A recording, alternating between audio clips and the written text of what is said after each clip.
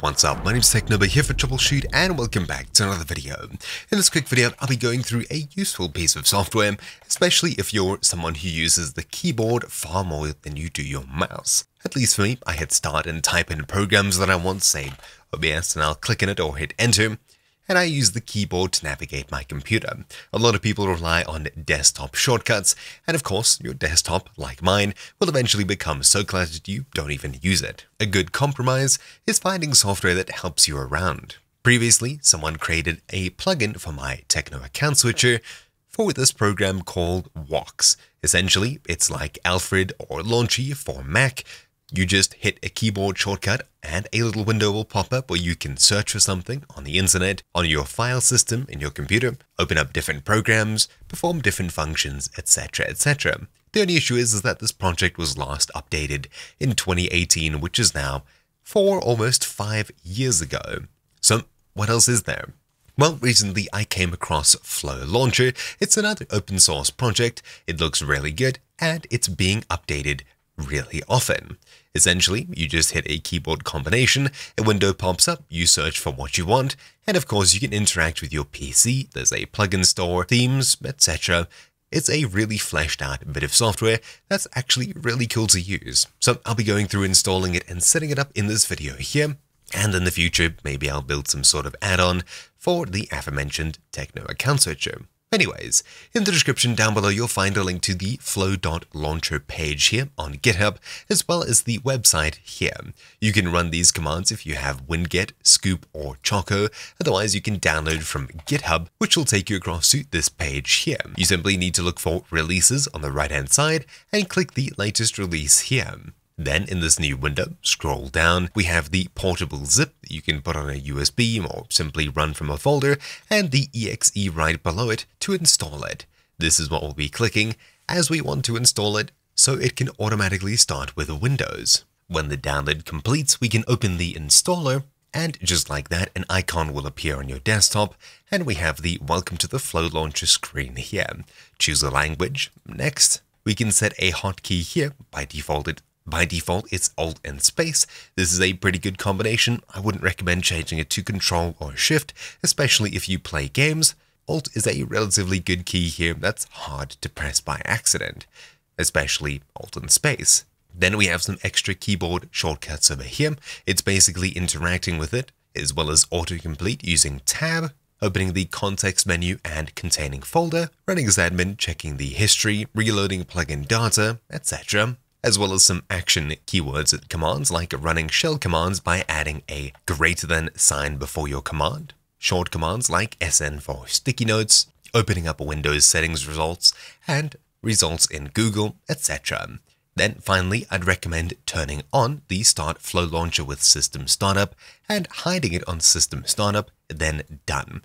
At that point, it'll open up whenever you start up your PC. All you need to do is hit Alt and Space to bring up the launcher as such. Downside of here, we can type in literally anything, and it'll give us a couple of options here, like files on our PC, Google searches, programs, etc, etc. It's really powerful, and that's really all there is to it. We have keyboard shortcuts. We can right-click things to interact with them in different ways. Searching for settings, we can open up the settings to tweak this app, which opens up this screen here.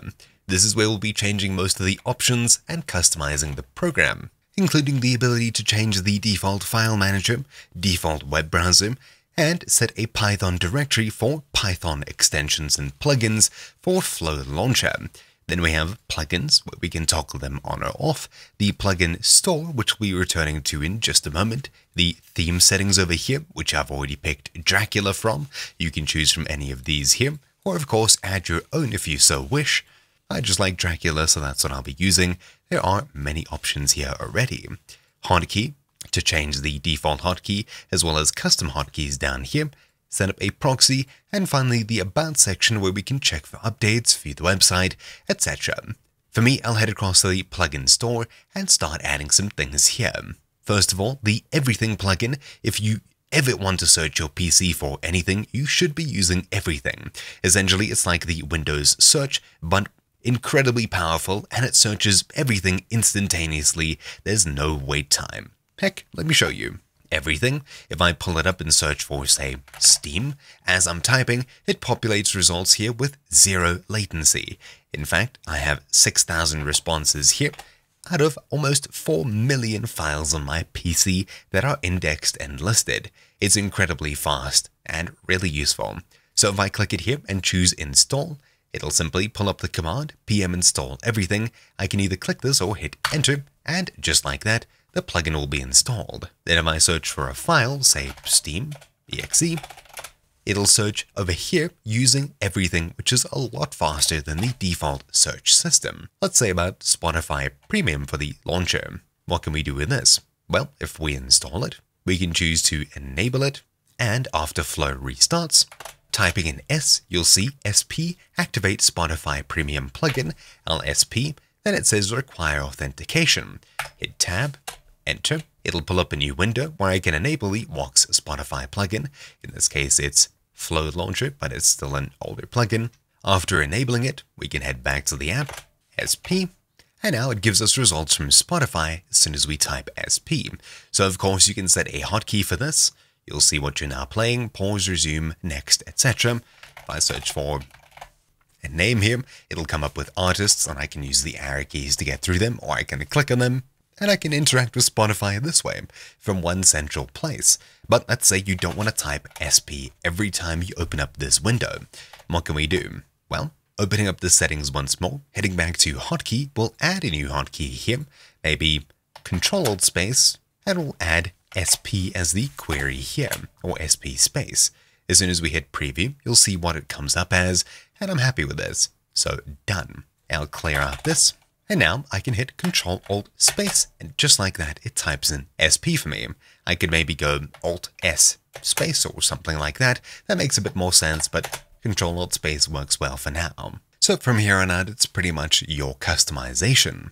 We can go and do anything from previewing hex colors to checking your IP address, converting currencies, launching putty SSH sessions, to-dos, search GitHub, search your Steam library for example, search Twitch streams, quick uninstall programs, search for mods, toggle dark mode on Windows, GIFs, emojis, launch Epic Games games, and a ton of other things here. So it's a really cool and powerful tool, and of course it's incredibly user customizable. You can add to it pretty much as you see fit. Just checking out the colors plugin for example, I can put in a hash, followed by some numbers, and hey, there's a preview. And that's pretty much where I'll be leaving this video. You'll find links in the description down below. Hopefully you get some use from this tool, as it's really nifty.